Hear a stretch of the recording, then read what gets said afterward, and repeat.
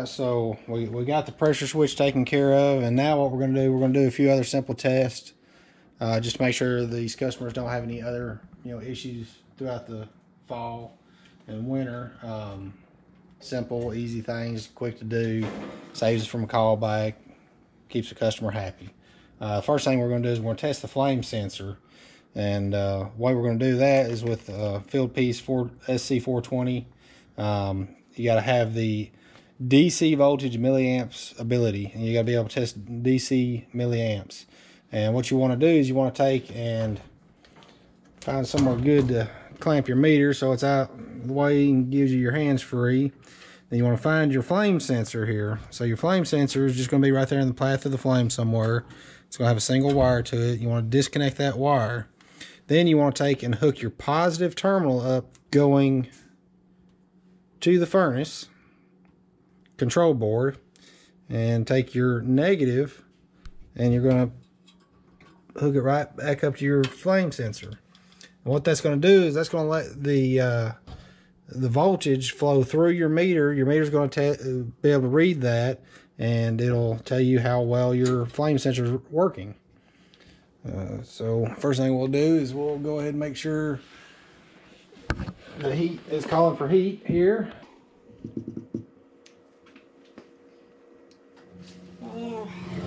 Get down here.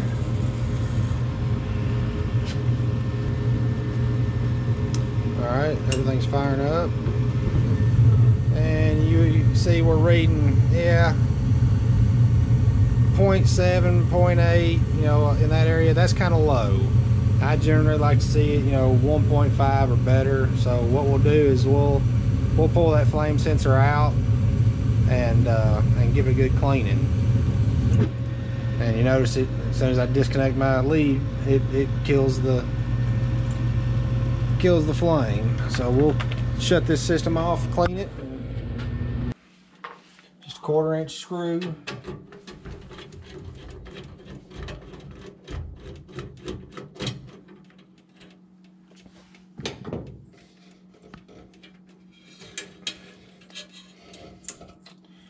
And there's your flame sensor. And I mean, you can use a lot of different things. I try not to do anything too abrasive.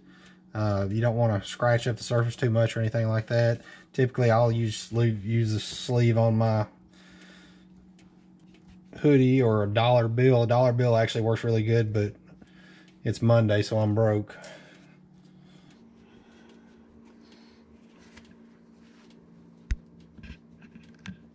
Try and clean all that off really good,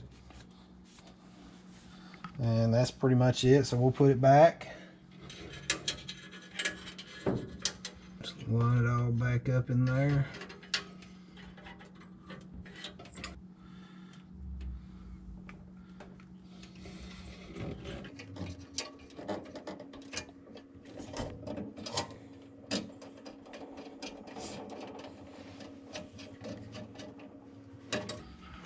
Get that good and tight, and we'll just try it out again.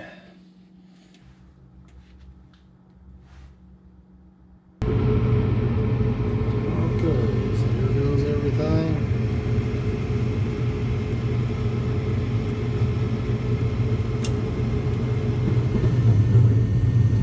And now, as you can see, it's running quite a bit higher, just by simply cleaning it off with my hoodie sleeve.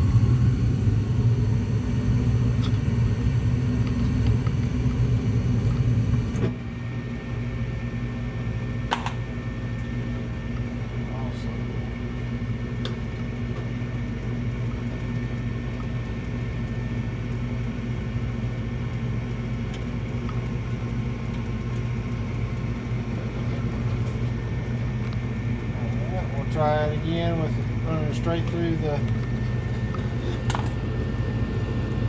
I'm just doing this so I don't have to turn the system off every time.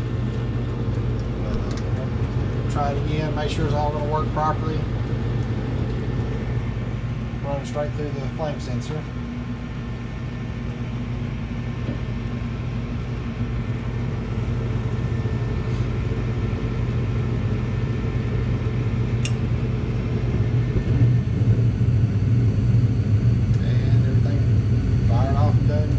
it's supposed to.